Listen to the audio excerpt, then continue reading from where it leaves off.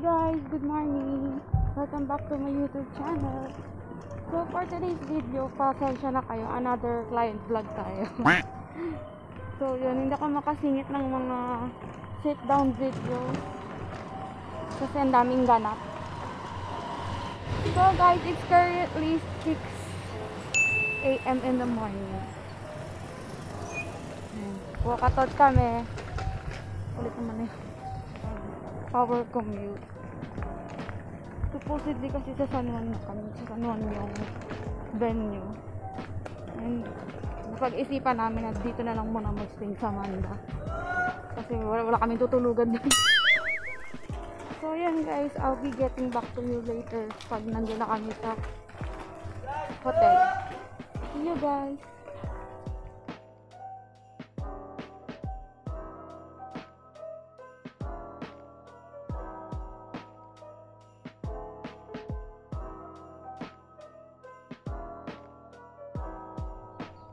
Okay, so ang bruhan yung lingkod, andito na po. Bruhan na din. Andito na po ako sa venue. And ayun, nakita ko na rin ng client ko si ma'am. Hindi lang po niya alam kung paano buksan yung gate. Sabi ko kakang baka voice ko ma'am.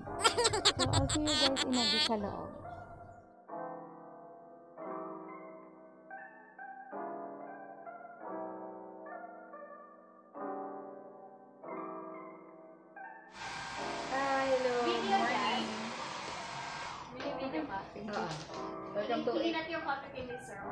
Welcome to ANS wedding.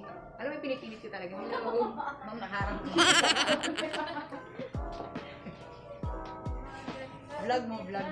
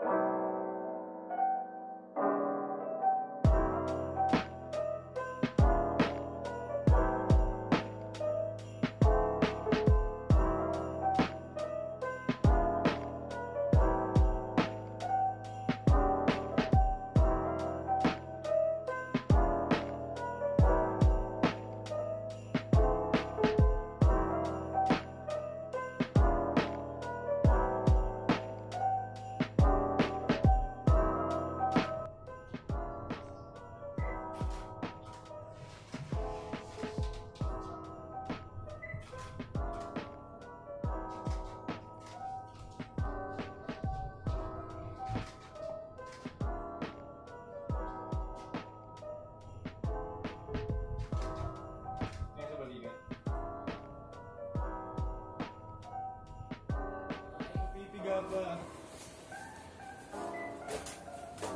tapos yung tumarin na amoy siya, then tingin dito.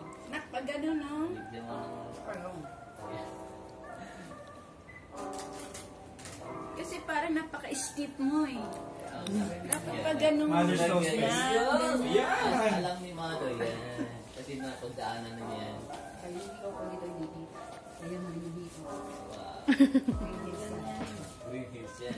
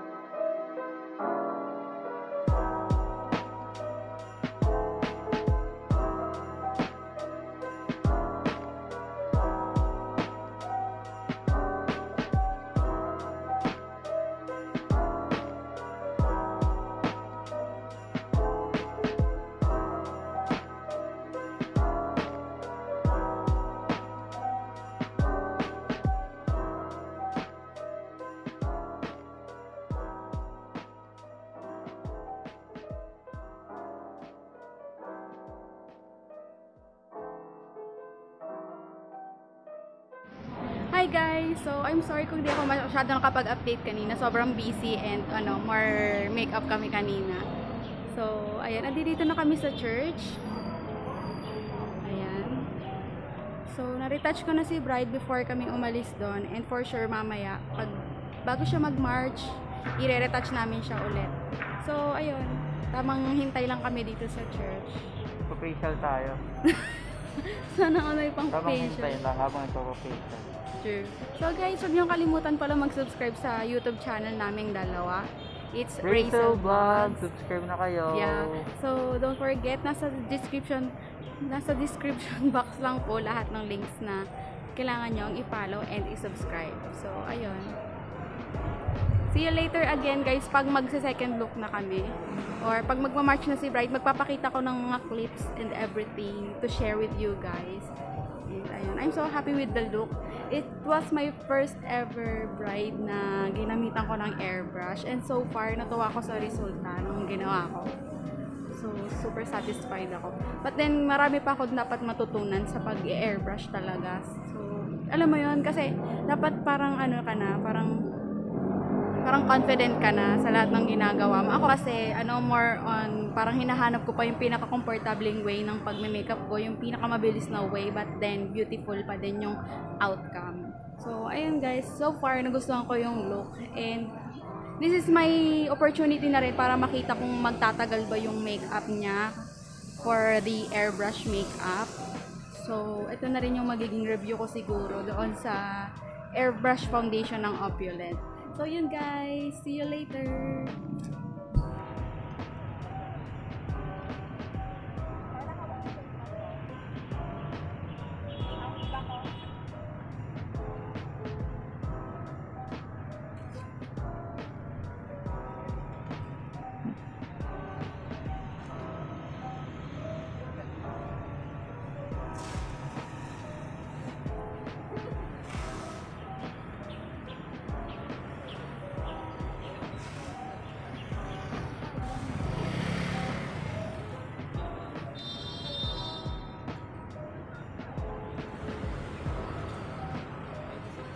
Picture bago bumaba.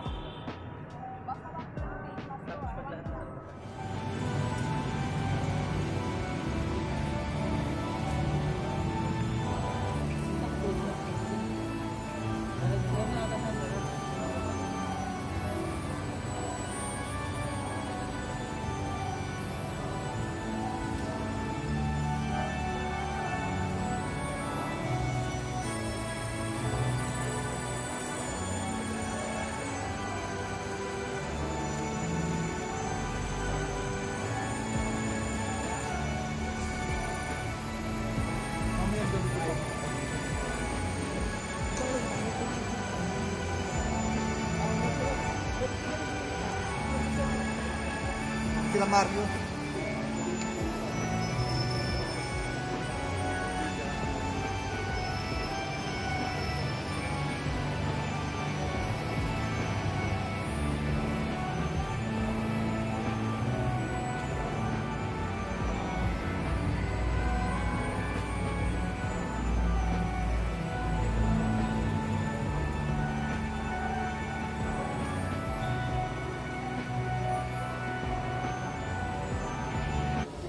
Ay, may biglaan kaming friend.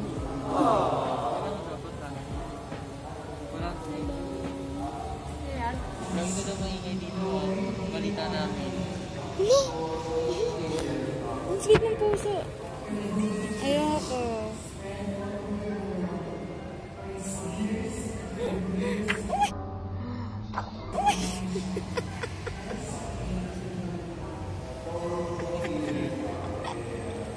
Ang pusong pala Simba.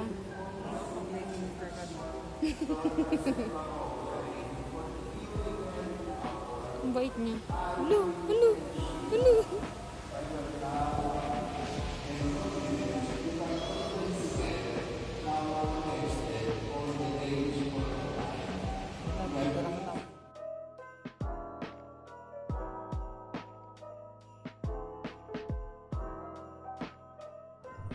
So, mabilisang kain kami bago mag-second look. So, ito yung food namin. Thank you po sa aming food. Kain tayo, guys. Kain lang kami. Mabilis ang kain lang kasi